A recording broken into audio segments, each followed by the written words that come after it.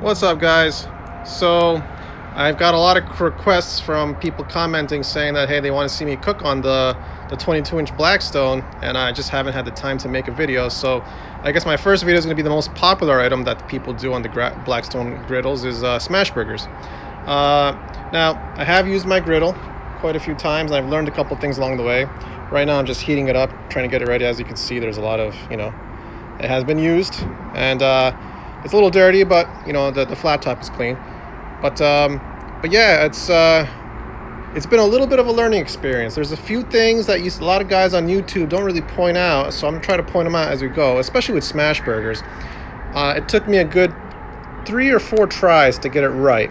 It's not as easy as folks say it is, but we'll go through go through everything and just kind of hopefully people pick up a few pointers along the way. Number one, most important is making sure everything is ready. If you don't have everything ready ahead of time and you're gonna scramble and look for stuff as you're making it, forget it. It's just gonna be a mess because they dry very fast if you don't have everything ready ahead of time.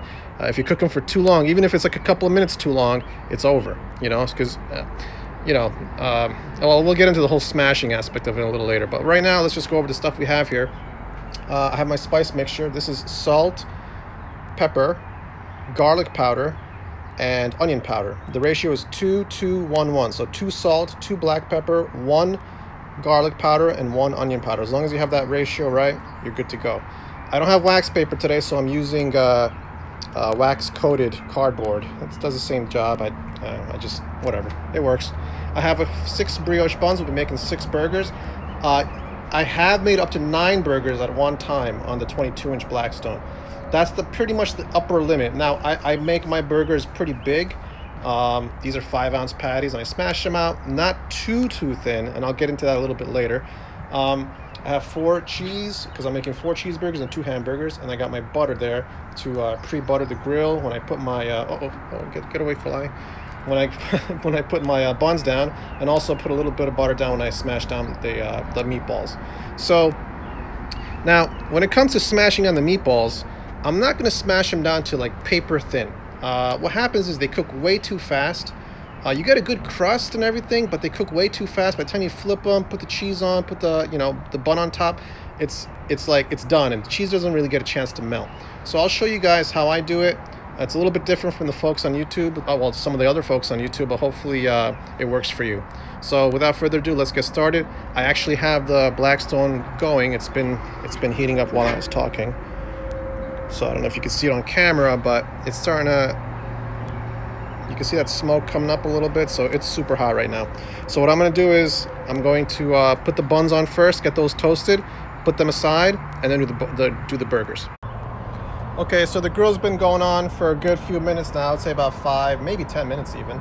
It's super hot, so I'm going to put the butter down first. I have a stick of butter here. This is the easiest way I thought I could do it, is just you peel the paper back a little bit, and you just rub it on. Oh, there's a little bit of water coming off it because I got these out of the freezer actually, but anyway, so I give it a little bit of this, just like that.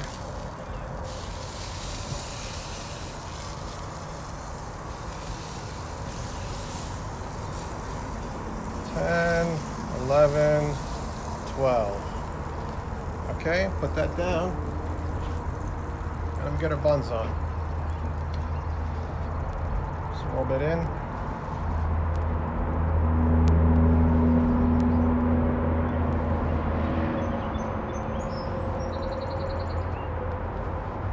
Soaks up most of the butter.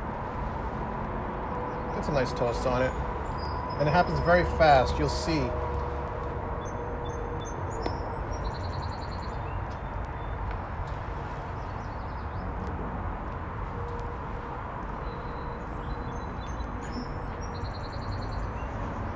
I bet you this side is already done by the time it's almost there.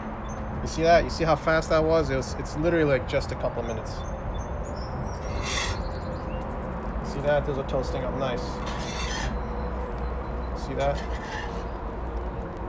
Oh, that's nice. That one's got a little ways to go, but these guys I could take off.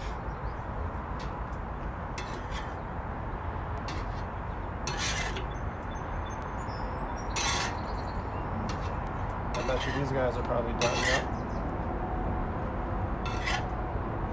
As you get experience also, you'll know which ones. See, that one went a little bit much, but you get more experience on where the hot points are on the grill.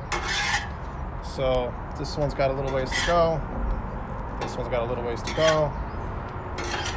So a little bit more. A little bit more. So you can move them around and get a nice toast on them. The middle seems a little bit hotter than the corners. So I'll give this a quick check. This looks pretty good. It's hot. Looks good.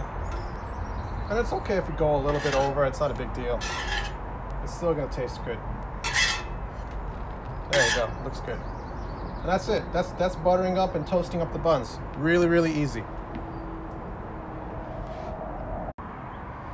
Okay, now we're gonna do the star of the show, which is the burger patties. Now, heat is on really high. You see it's smoking hot. We're gonna put the butter down first. Not a lot of butter, but a little bit, just so that it gives a little bit of browning and a little bit of flavor on there.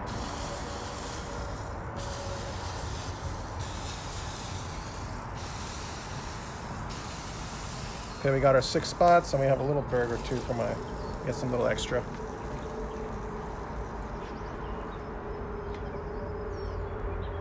It's okay if it's burning, it's fine. It's gonna be a nutty flavor, it's fine.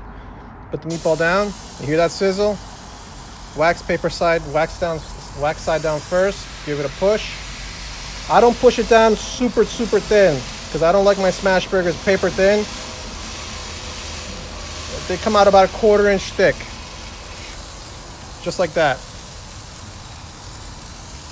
Next one. Push it down. Hold it for about 5 to 10 seconds once you get your desired thickness. And then pull off the paper, okay? You're gonna repeat this process. First of all, before I forget, you season it.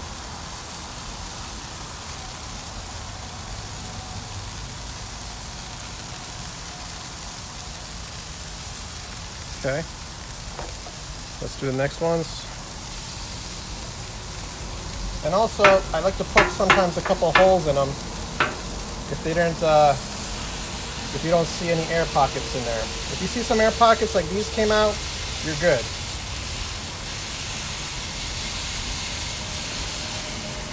Okay, so that one didn't get many air pockets. I poked a couple holes in it because you're gonna see when the juice starts coming up through the meat, that's when you flip it.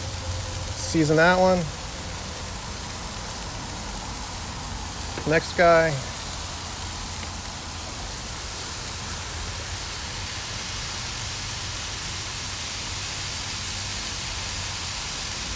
Again, you hold it for a couple seconds, let it get good contact, pull it off. Season. You see these guys, this is ready to flip. So I'm gonna flip this guy. You see the juices start coming up from the top there? You get ready to flip this one. And you see that crust there? That's what you want. I'm gonna put the cheese on it. I'm gonna put the top bun on it. It's gonna act almost like as a baster. Same thing with this guy. This guy's ready to flip.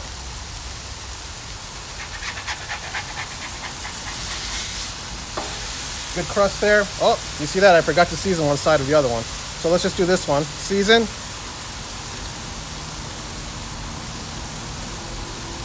Cheese. Top bun. Done. This guy's almost ready to flip, but I'm going to put the other guys down first. You got to move fast, guys.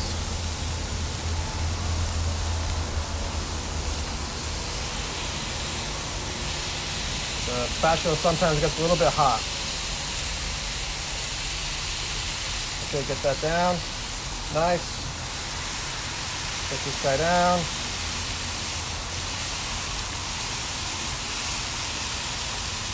Nice. Okay. Now we got our little guy. I'll squeeze him in somewhere here.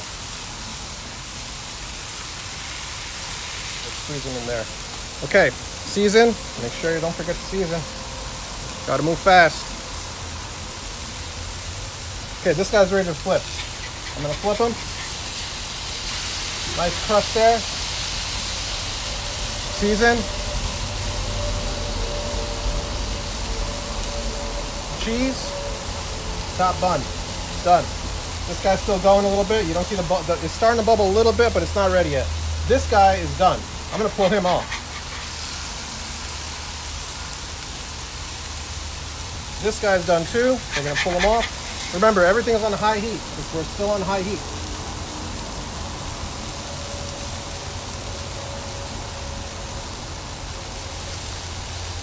So this guy's got to go a little bit more.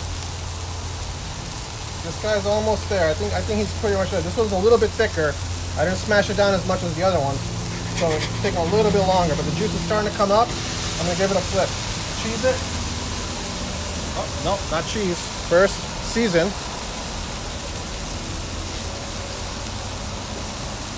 Cheese. Top bun. This guy is done. I'm gonna pull him off.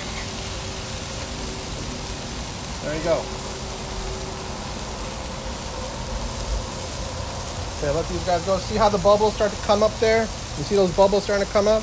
That's almost like an indicator that it's ready to flip. It's not quite yet, but I want to get a little stronger.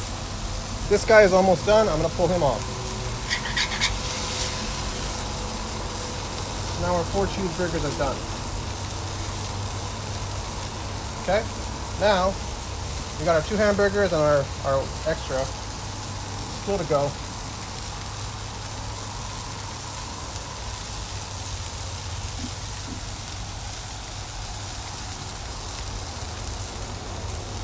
Okay, I think this one's ready to flip. There you go, not bad. Give it a hit of seasoning. That guy's gonna be done soon. This guy's ready to flip. There you go. Give it a hit of seasoning. And then we're pretty much done. We're gonna let this go for about a minute. Pull them off, and we're pretty much done. Oh, forgot about the little guy. Okay, I don't think I seasoned one side, but it's okay.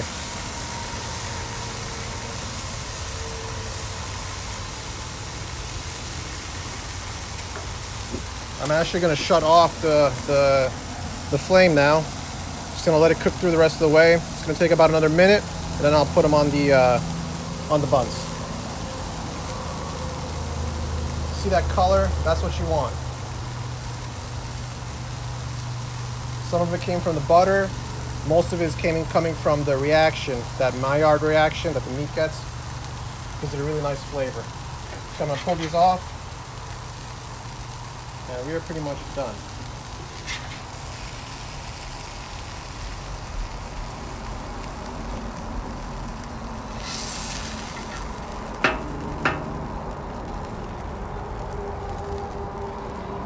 Give that one a little bit more.